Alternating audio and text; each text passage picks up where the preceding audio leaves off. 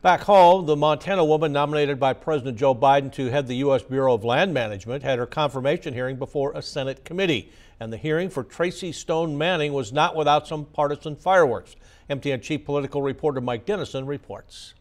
Right from the start of Stone-Manning's hearing before the Senate Energy and Natural Resources Committee, Republican senators didn't hold back. Here's Senator John Barrasso of Wyoming. The Bureau of Land Management needs a director who believes in and is committed to upholding the agency's multiple use mandate.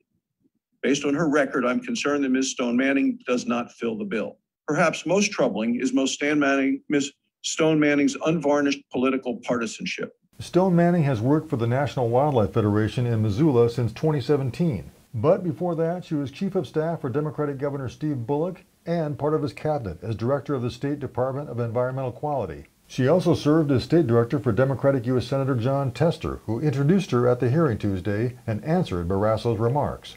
And she is somebody that believes in multiple use and appropriate use. And I will tell you this, I would not be here today introducing her if I thought she was the person that you described. Montana's other U.S. Senator, Republican Steve Daines, directed several pointed questions at Stone-Manning about her positions on resource development, including opposition to a long-proposed copper and silver mine near Libby in northwest Montana. In 2015, you authored an article that called the Rock Creek Mine philosophically abhorrent, to quote yourself. Rock Creek Mine would create 300 full-time jobs and bring in $175 million in tax revenues. My question is it still your position that Rock Creek Mine and similar mining projects are, quote, philosophically abhorrent?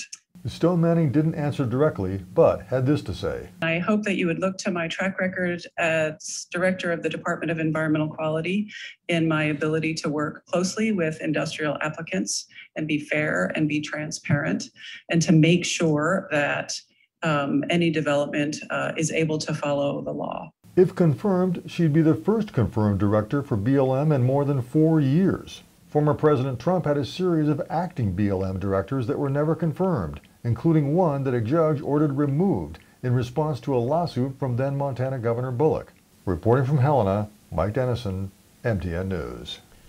The BLM oversees 245 million acres of federal lands, mostly in the West, and millions of acres of federal mineral rights. The Senate committee took no immediate action on Stone-Manning's confirmation.